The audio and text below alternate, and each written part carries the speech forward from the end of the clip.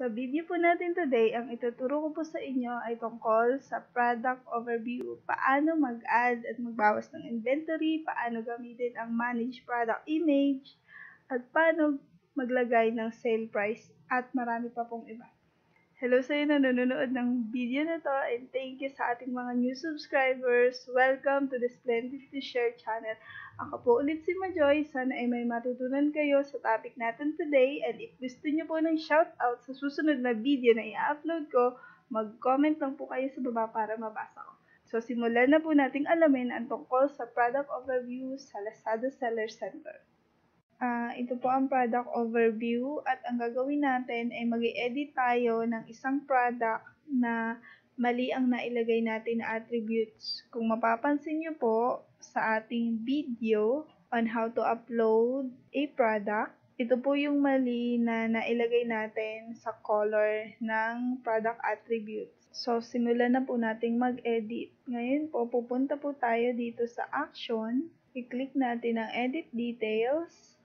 So, ito po yung product na i-edit natin. Ito po yung in-upload natin before na 1-minute prayer to start your day. So, i-check po natin yung mali nating nailagay na attributes. So, ito po, mali yung color natin na nailagay. So, ang color niya is mostly yellow, may brown din. So, i-delete po natin ito. At ilagay natin ang totoo niyang color. Pwede din natin lagyan ng multiple color. So, yan. Okay na po yan.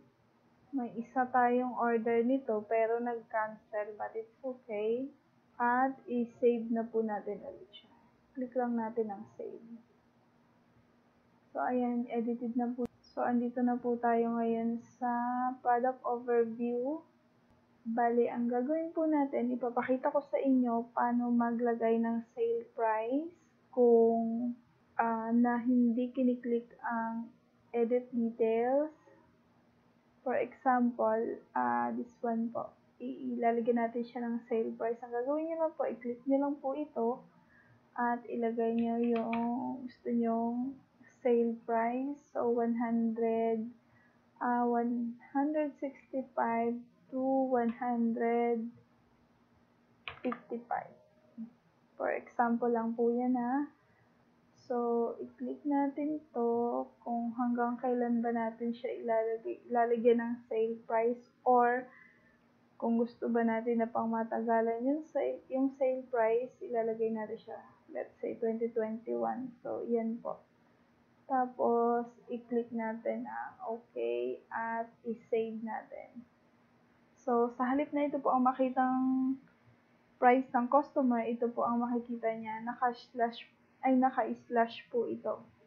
I-click po natin ito at tingnan natin sa customer site ng Lazada. So, ganun lang po ang gagawin nyo kapag mag-edit kayo ng sale price or ng product price at mag-edit ng product attributes. So, ito na po ngayon ang price ng ating product.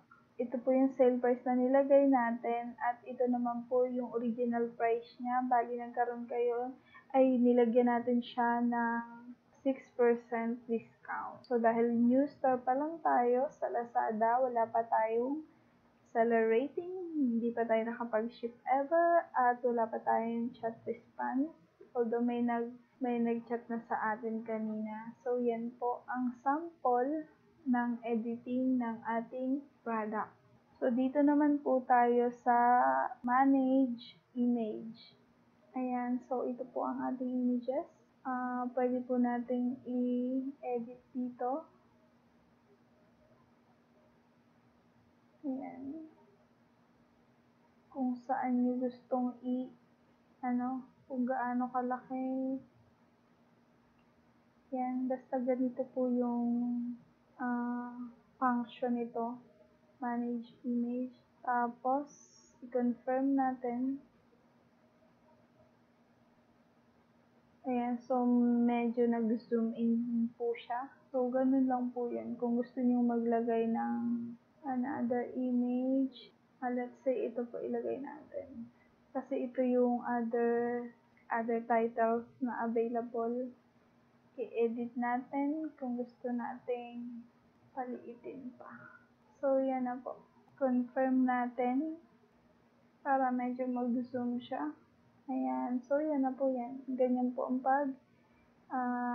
manage ng product image dito sa Lazada.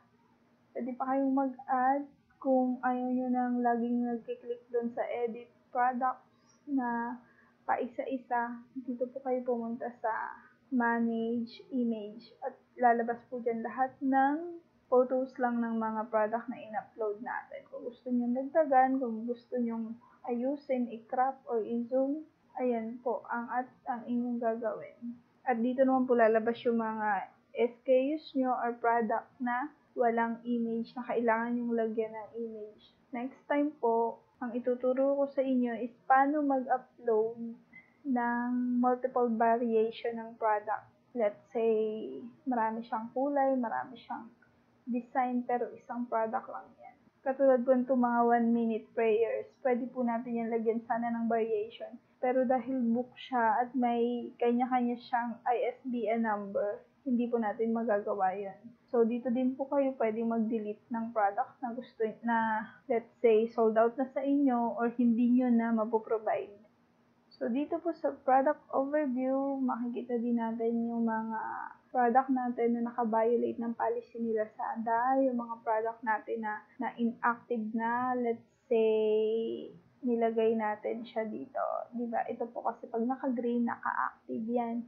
Kapag naka-ganito po siya, naka-gray, ibig sabihin, naka-inactive po yan. At kapag na-refresh natin, ayan, mapupunta po siya dito sa inactive at magiging 61 na lang yung live nyo. Pero makikita pa din siya dito sa all products. So, ayan po. At dito din po makikita ang sold out. I-sold out natin ito, isang to. For example po, ipakita ko din sa inyo paano mag-add ng inventory.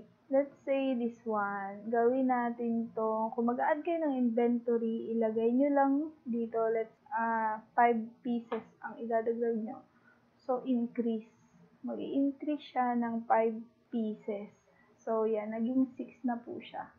At kung siya naman ay ating babawasan, let's say, nabenta sa ibang, sa ibang store nyo, kung pareho lang kayo ng stock, bawasan natin ng 5, i-decrease natin ng 5, bawasan ng 5, click ang done, at isa na lang po ulit ang matitira. So, ngayon, kapag yan po ay ginawa nating 0, babawasan natin ng 1, so magiging 0 siya. So, magkakaroon po dito ng X. Itong X, ibig sabihin, wala na tayong stock. Check, may stock tayo at na-available. So, i-refresh po natin, titingnan natin kung makikita natin siya sa sold out. So, yan. Sold out na po yung isa nating product, pero makikita pa rin natin siya dito sa live dahil makikita pa rin siya ng buyer sa customer's website. Ang nakalagay po sa app, kung app ang gagamitin nila, is add to wishlist kapag naka-sold out po ang product doon. Ngayon ay i-active na po natin itong ating isang product. So, yan. Click lang po natin to. Active na siya. Mawawala na siya dyan. Itong sold out natin, lagyan na rin po natin ng stocks. Increase. 1. Done. So, yan po ang ating little information for product upload and product editing. So, thank you so much po. Sana po ay may natutunan kayo sa ating video today. Makikilike na lang po kung nagustuhan nyo. At kung may questions po kayo, comment lang po kayo sa baba. At I will try to answer them. Also, please subscribe to my channel and share na rin po. Thank you and God bless. Happy selling!